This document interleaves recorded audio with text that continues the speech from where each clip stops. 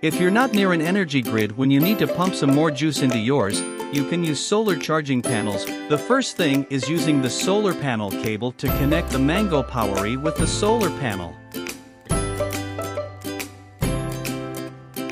You can use the side of the positive and negative pole to link up with the solar panel and another side of the cable to the solar input port, which is right next to the grid AC port. After that, just simply press the power button to turn on the Mango Power.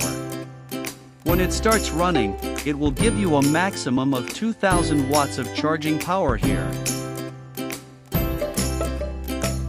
And the grid charging is incredibly easy to do.